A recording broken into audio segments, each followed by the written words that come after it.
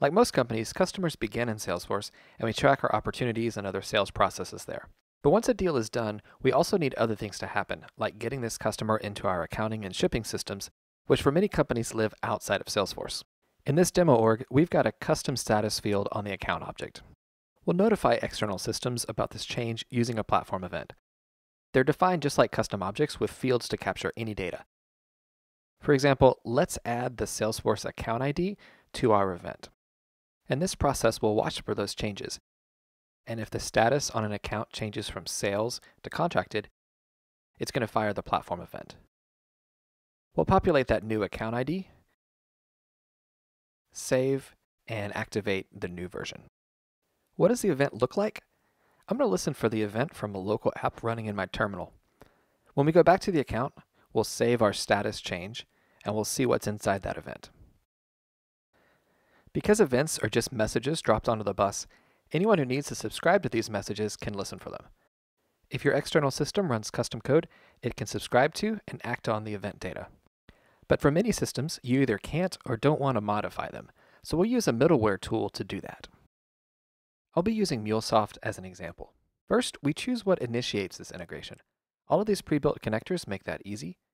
We'll choose the Salesforce connector, and then select Subscribe Topic Listener, which can listen for platform events or change data capture events or streaming topics. Then we just have to choose a target where we want to make the update. Again, you can connect to all kinds of things. Let's say we want to set up the customer in SAP.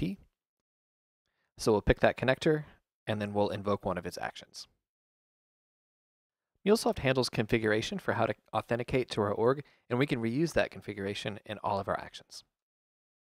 We do need to tell it which event we want it to listen for. I've created a data type for our platform event so that it's easy to handle the mappings and see what the data structure is. And just like we've done for Salesforce, we can set up our SAP instance authentication. I'm not connected to an actual SAP instance, so I'm just going to skip this part.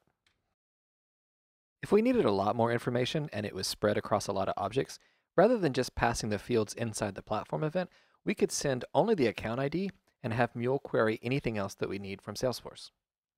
It uses the same connector and authentication and lets us write the query we need.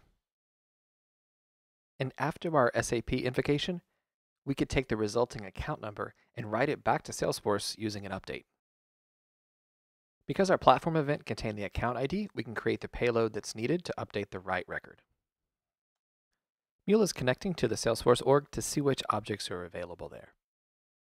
And that's how platform events and MuleSoft can help you keep external systems synchronized with Salesforce.